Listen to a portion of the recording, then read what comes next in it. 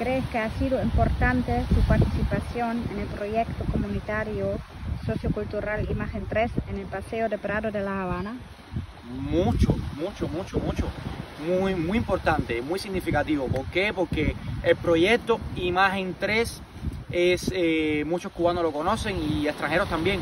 Es un proyecto sociocultural, comunitario, que se encuentra emplazado en el Paseo del Prado, que es el bulevar a cielo abierto que une el Capitolio con el Malecón de La Habana.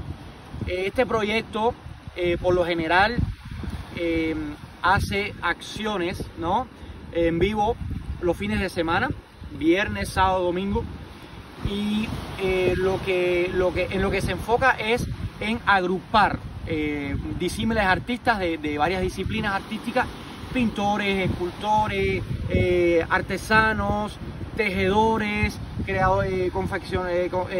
confeccionistas de sombrero, en fin, de todas las ramas del arte que te puedas imaginar. Inicialmente era dirigido por Cecilio Avilés, que fue un ilustrador de la plástica cubana y artista plástico, con el cual muchos niños en Cuba de mi generación aprendimos a dibujar, porque él daba un pequeño corto todas las mañanas en el televisor y muchos niños lo veíamos para aprender a dibujar. Era muy didáctico, era una cosa muy linda. Y él creó este proyecto y actualmente Cecilio ya no está con nosotros, falleció, y bueno, es dirigido por Henry, al cual le mando un saludo, y a todos mis colegas también del proyecto Imagen 3. Aprovecho para hacer una invitación a todo el que tenga la oportunidad de pasar un fin de semana por el Paseo del Prado, que se llegue y vea qué magnífico es este proyecto. ¿Qué ha sido significante para mí el proyecto? Bueno, lo primero es que he tenido la oportunidad de exponer mi arte y quién yo soy con todas las personas que pasan por ahí, de todos los países, inimaginable. Y por ahí lo mismo puede pasar un cocinero, que un barrendero, pero puede pasar un galerista, puede pasar un coleccionista, puede pasar un artista internacional, y eso es una oportunidad fantástica.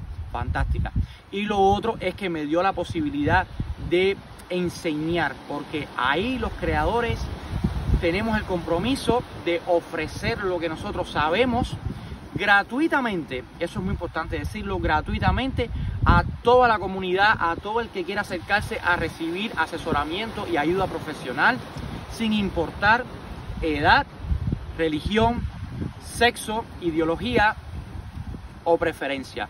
Y eso me parece que es algo maravilloso, y estoy muy agradecido, y a mí me ha marcado mucho, y estoy muy agradecido de poder haber vivido esa experiencia.